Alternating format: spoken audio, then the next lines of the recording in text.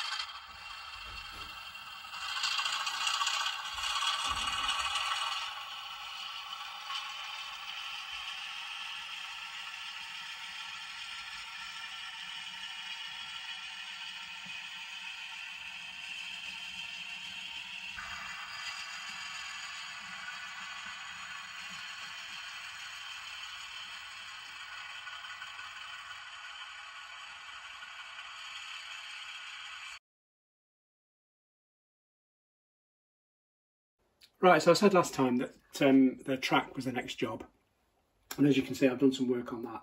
So step one, took it outside, bit of a break in the rainy weather we've had recently, and gave it a spray of Halford's camouflage, mostly the dark brown, but a little bit of the khaki as well, and done a little bit of dry brushing and bits and bobs here and there. The ballast is a jar of ballast I've got. There's a bit of a mixture of stuff that I've collected over the years. I think it's mostly N scale. I'm not particularly good at ballasting. I can't do those perfect straight lines that you get on mainline, but luckily that's not the kind of scene that I'm modelling, so hopefully this is okay. I've also used some sieved builder's sand spread around in the gaps between the track with a little bit of Woodland Scenics fine turf, and then a little bit of static grass and some tufts and so on as well. And overall, I'm quite chuffed. It's really, I think, brought the scene to life a little bit.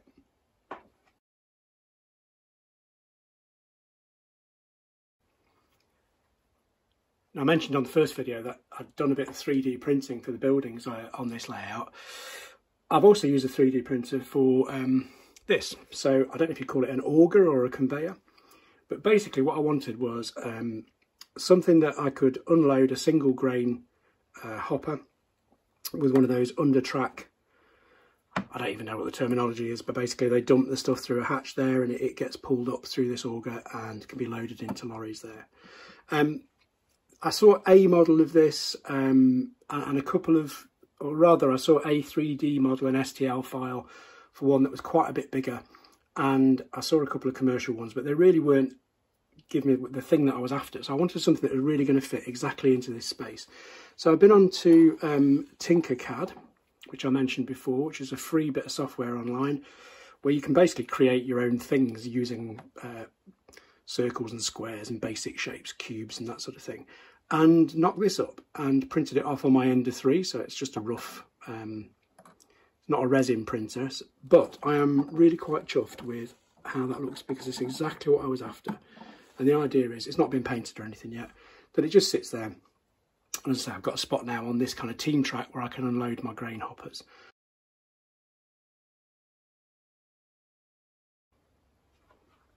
So I guess another thing that's quite bleeding obvious is the back scene. So this is a commercial back scene that I bought online from Peter's Spares, and I have to say the service was fantastic. I pretty much got it the next day. It's an ID back scenes. I think it's probably an N-gauge one because it wasn't much taller than this backboard. It's from their premium range, which means it's self-adhesive.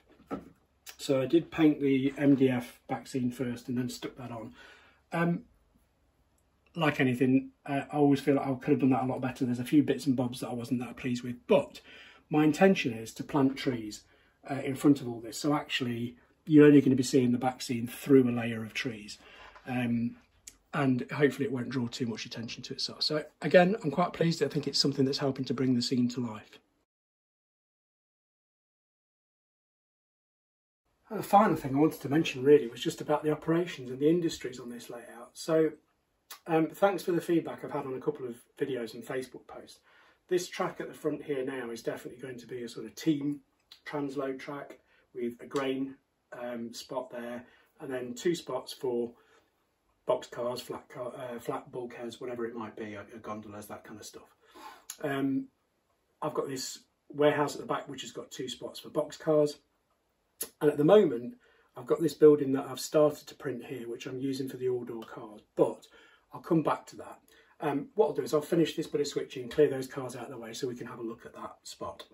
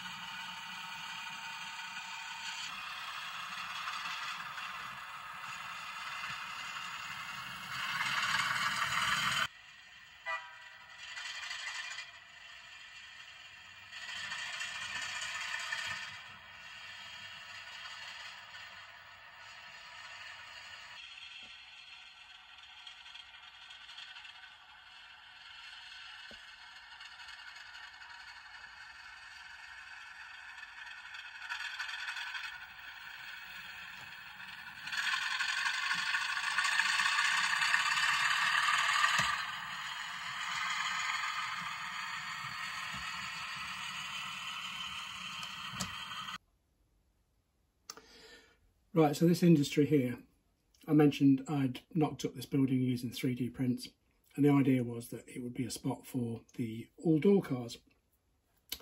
I'll just move that out a little bit. Perhaps have a little forklift there to be able to take the pallets of plywood and so on off. Problem is, I don't know if you can quite see it from that angle, but it's on a little bit of a curve here. And although it works and it lines up quite well with the unloading spot, I'm not entirely sure whether that's really what I want to do. So I think ideally what I'd like here, going back to Alcan Man 1's original plan, is perhaps something for shorter, like 40-foot tanks, some sort of tank unloading facility just there. The only problem with that is I don't have any 40-foot tanks. And things like the corn syrup ones, which would probably be ideal, are really quite expensive. So I'm having a bit of a look around at the moment. So that's a work in progress, I'd say. So that's it. Thank you for watching. You'll notice the layout hasn't got a name yet. I had thought about Fairmont, but it hasn't really sort of gelled with me yet. So hopefully by next time. I'm not sure when next time's going to be. We've had a lot of rain over this last couple of weeks, which has meant that my all the priming I need to do on my War Games figures hasn't been done. So I haven't had a painting queue, which means I've got a lot more done on this layout. And I've been enjoying doing it actually as well. A few little jobs to do still, obviously, around weathering. There's always jobs to do. And seeing if I can come to some sort of conclusions with that back industry. But anyway, again, thank you for watching, and until next time, take care.